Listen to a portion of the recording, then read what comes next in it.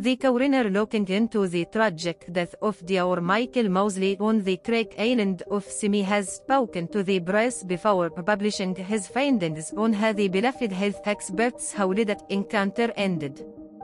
Before publishing his findings on the cause of death of beloved TV health expert Dr Michael Mosley, the Craig coroner has explained what he considers to be the most likely cause of the British broadcaster's sudden death while on holiday.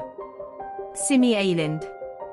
Dr Mosley disappeared from a beach on the island at around 1:03 p.m. on Wednesday, amid a heatwave in the Mediterranean, as he first walked to a nearby village and then attempted to trek over the rocky terrain. A few hours after his launch, CCTV footage from a nearby restaurant on the beach of Adios Marine showed the beloved TV doctor descending a cliff before reaching his final rest.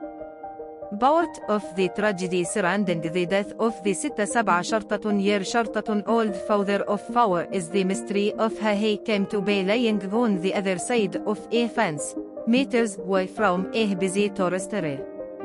The coroner reviewing his death has cited exhaustion as one possible reason for how the TV doctor met his tragic end. Coroner Craig Leon spoke to the Craig newspaper Tony about the death of the British broadcaster in Symi. He said, "What is most likely in these circumstances is that a person at this age will walk under the sun and in a rocky environment, and at some point his body will become exhausted."